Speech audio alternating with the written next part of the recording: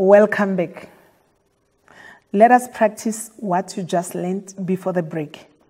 Linda and his friends are preparing for the soccer match. They recorded the maximum temperatures for 7 days. They collected temperatures were represented on a graph. Identify the lowest temperature. Remember, we said the lowest temperature is your minimum value. And now let us have a look at this.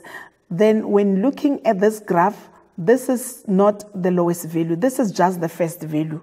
But now you need the value that is just at the bottom. And the one which is at the bottom is this one. And can we identify what the lowest value is?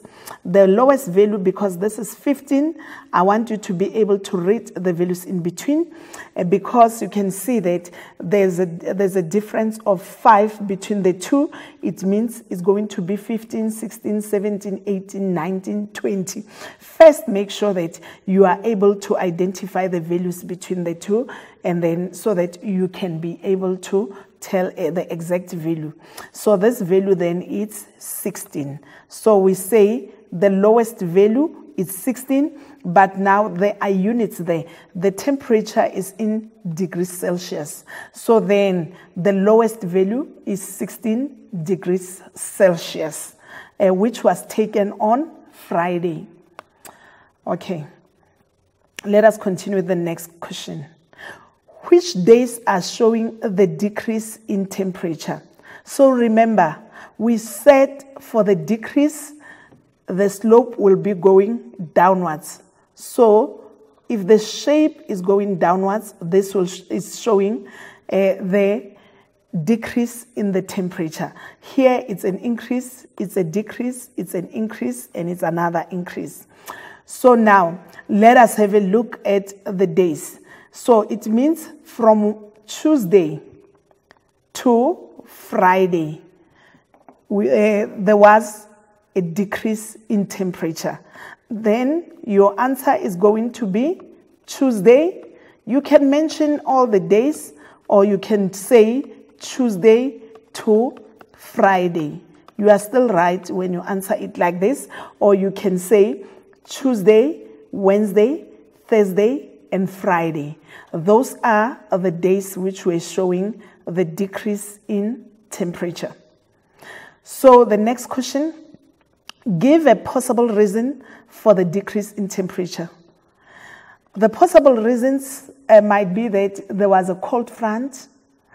Due to rainfall, there are many possible reasons that I think you are also thinking of.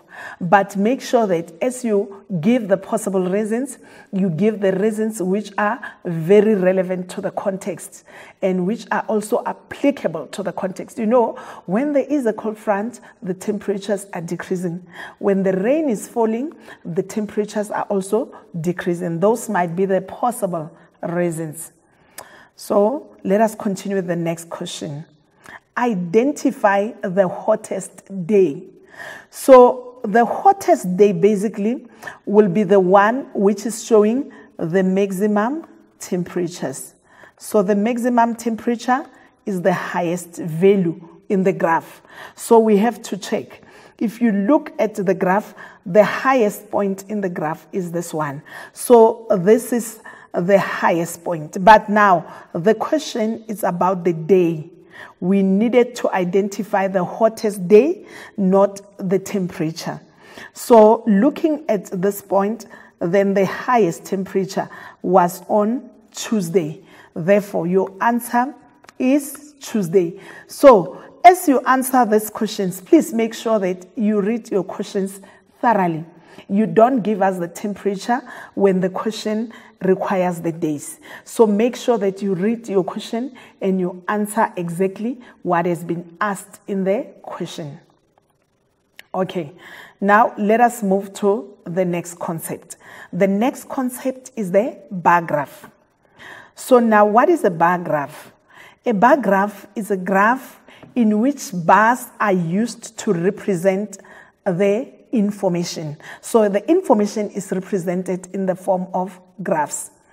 And then it is used to represent once more the discrete data. So what is discrete data? The discrete data is the data with values which can be counted. That is also important for you to know what discrete data is. Okay, now the other thing that we need to know is how do you identify the maximum value in the bar graph. We say the maximum value will be the highest bar. So the bar which is higher will show you the maximum value, and the lowest or the shorter bar will tell you that there is the minimum value. So that is the only important things that you need to know as we are solving questions based on the bar graph. Let us take this first example. Identify the dependent variable. So we say the dependent variable is the variable which is depending on another one, the one which you can measure, which you can be able to read the data from.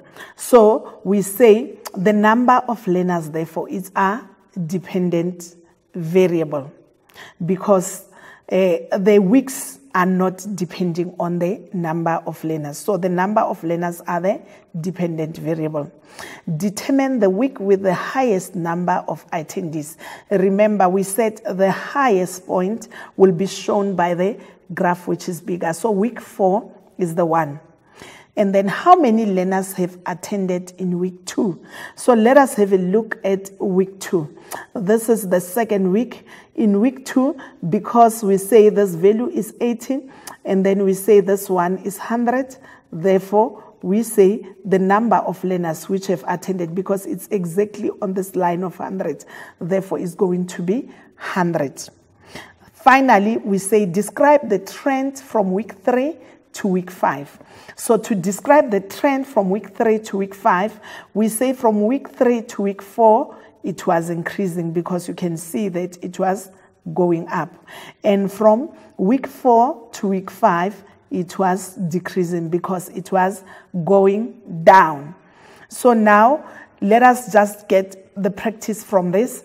The first question, like he has recorded the results of his top 10 learners and represented it on the graph out of 200 marks. Study the graph and answer the following questions. Identify the minimum marks obtained. Lucky enough with this graph, the values are given. So the minimum mark obtained is 80. And which learner has attained the second highest marks? So now you look at the marks. The highest mark is 196. The second highest is 195. So the learner who got the second highest is therefore learner H. I believe that you have learned a lot from this lesson and you are going to apply it and get more practice so that you get better marks in your classes. So I want to say have a great day. See you next time.